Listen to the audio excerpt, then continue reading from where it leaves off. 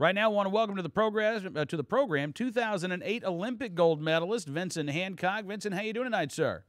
I'm doing very well, thank you. How about yourself? Great. It's good talking to you once again. And, as we get closer to the 2012 Olympics, we're talking with some of the athletes from USA Shooting.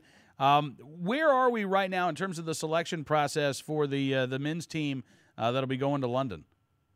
Right now, for the team that's going to be going to London, we're a week out from deciding who the team will actually be.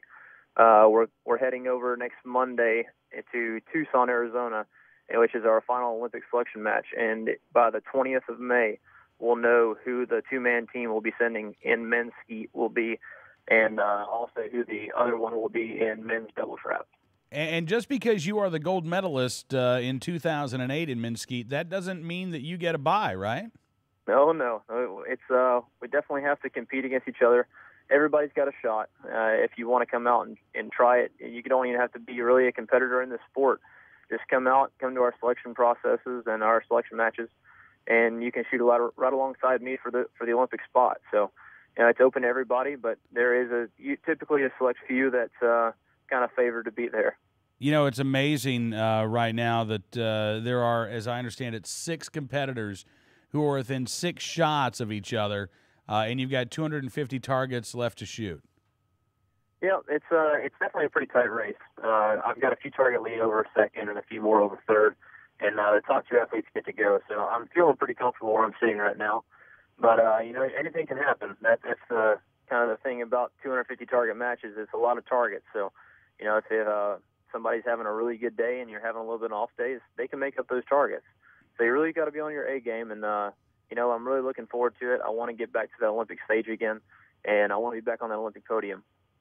Well, absolutely. I mean, I can imagine, Vincent, that once you've been there, getting back is really important to you. So what is your schedule like here a week out from Tucson? Are you going to the range every day? What's your training regimen like? Right now, I am training every day. The only day I'll be taking off is Sunday because it's Mother's Day, so I got to make sure I make my wife happy. She just we've got a 2-month-old daughter here, so got to definitely make sure she gets taken care of. But congratulations. Thank you. I'm shooting about 150 targets a day. That can vary 1 or 2 rounds above or less, just depending on how I'm feeling for the day. But that's a typical training day for me leading up into a 100 target a day match, which that's what it's going to be out here at the selection match. It's going to be 100, 100, and then 50, and plus a final on the last day, so 75. But I'm really trying to focus on, making perfect moves, breaking every target, and just getting myself into the groove of what I need to be, what I need to be thinking about, how I need to be feeling when I'm out there on the range and competing with these guys head to head. Because if I'm not on top of my game, anything can happen. But I know that I'll be there, I'll be ready, and especially the way I've been shooting the last couple of weeks, it's definitely looking good. Are your fellow soldiers in the U.S. Army Marksmanship Unit, they all rooting for you, Vincent? They're behind you 100%? They better be. No, they all are. I've got great athletes here at the Army Marksmanship Unit.